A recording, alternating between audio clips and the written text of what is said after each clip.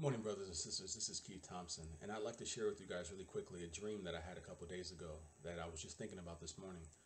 And if you've ever had a dream where I'm sure most of you had, at some point in your life, you've had this dream where you're running.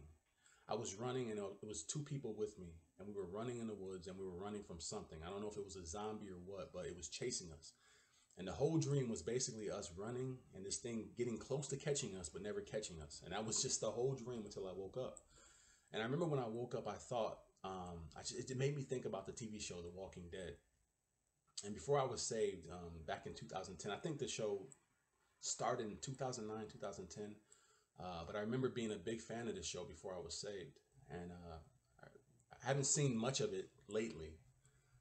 I just found out this morning that they're like ten seasons deep. But uh, I remember in either the first or second season, there was a scene where Rick and his group were trapped somewhere. Rick is the leader of the group, and they were trapped, and it was like 7 or 8 of them.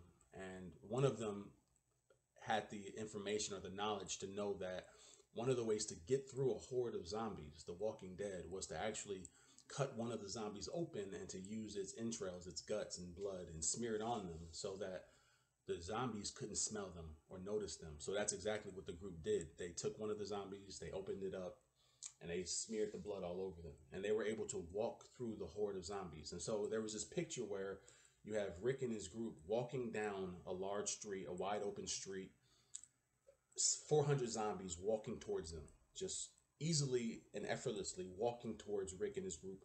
And Rick and his group, who are covered in his blood, are walking through very slowly, very delicately through the horde of zombies.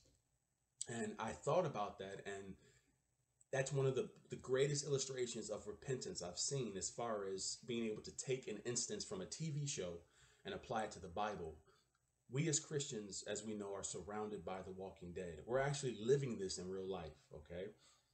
We who are in Christ have received life, but we are surrounded by nothing but dead people, people who are the Walking Dead. And so Rick and his group walking through the group, the opposite direction, is exactly what repentance is, which is to change one's mind, to change direction, to do a 180, to turn the other way, to look to Christ and to put our hope in God and to move that way. And so what we're doing is, as Christians, we're walking through, okay, the Walking Dead, the opposite direction, okay?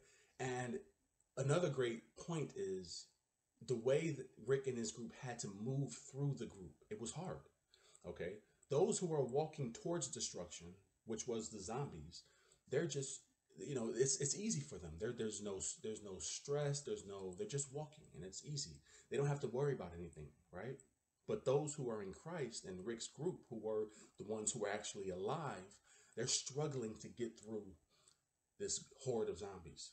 Okay, they're tripping, they're bumping into them and wondering, oh, am I going to wake them up, or so it was not easy for them, but they were actually walking in a direction to safety. And so that's just, to me, a great illustration of what Christians are going through in this life. We're going the other direction. It's not easy.